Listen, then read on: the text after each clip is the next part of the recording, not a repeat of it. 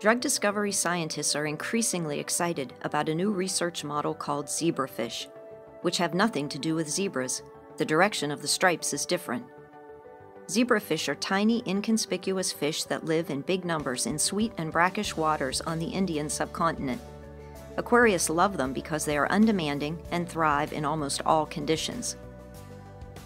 For drug discovery, zebrafish themselves are not that interesting, but their offspring are. A zebrafish pair generates about 200 eggs per week, which hatch within 2 to 3 days to give zebrafish larvae. Technically, these are not considered laboratory animals.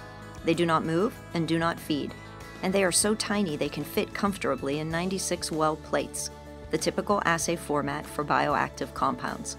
If you wonder about the relevance of testing drug candidates on a fish larva, you are not alone.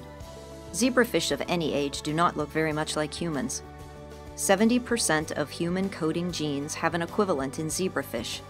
Not too exciting if you consider that this number for mice is around 85%, and for chimpanzees, greater than 90%. And they are not a perfect match either. To understand the interest of scientists, you have to remember that the only models with similar scope available so far were a fruit fly and a worm. So a fish, being a vertebrate, is a gigantic step forward.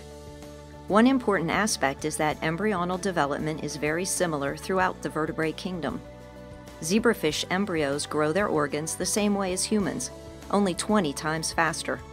Instead of testing potential drugs for efficacy or safety on cultured cells, as is common today, zebrafish offer those cells within a working organ, and that organ can interact and communicate with all other organs around it, creating a multi-organ culture model with a similar body plan and functional structure as a human being. The effect of a compound can be tested on a beating heart, a metabolizing liver, or a secreting kidney. Moreover, in the last 2 years, many methods have been published that simplify the genetic engineering of zebrafish. You can simulate human diseases by gene mutations, or human genes can be put into zebrafish to see how potential medicines work on those proteins. Targets of interest can be genetically tagged with fluorescent proteins to track the effects of compounds visually through the larva's transparent skin. You can generate large databases containing effects and side effects of known drugs that can be used to classify novel compounds. With the advances in genetic, imaging, and data handling technology, it's not surprising that the field of zebrafish research is exploding, and Roche pRED is actively pursuing many possibilities for both efficacy and safety testing in a variety of models and setups. Meanwhile, even aquarists have taken an interest in the exciting implications of zebrafish engineering.